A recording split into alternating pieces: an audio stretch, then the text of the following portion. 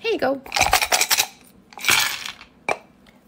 You are dealing with a ton of anxiety right now that's coming off of some negative energy and you feeling very overwhelmed.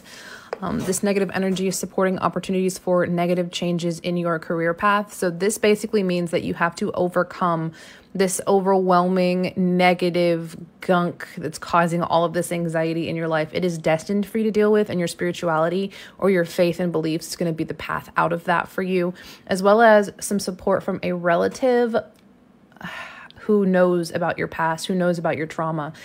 They know the pain that you have experienced in romantic relationships that causes stress for you. This person is supporting your self-care.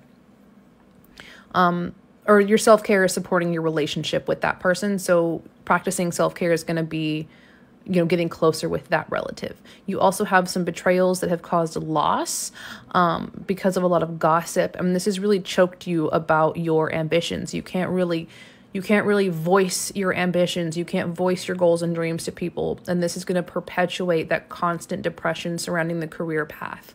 Happiness is an option here, but it's going to be really hard for you to get through this. Okay. You have to heal through what you're going through and learn how to really speak out loud what it is you want from life.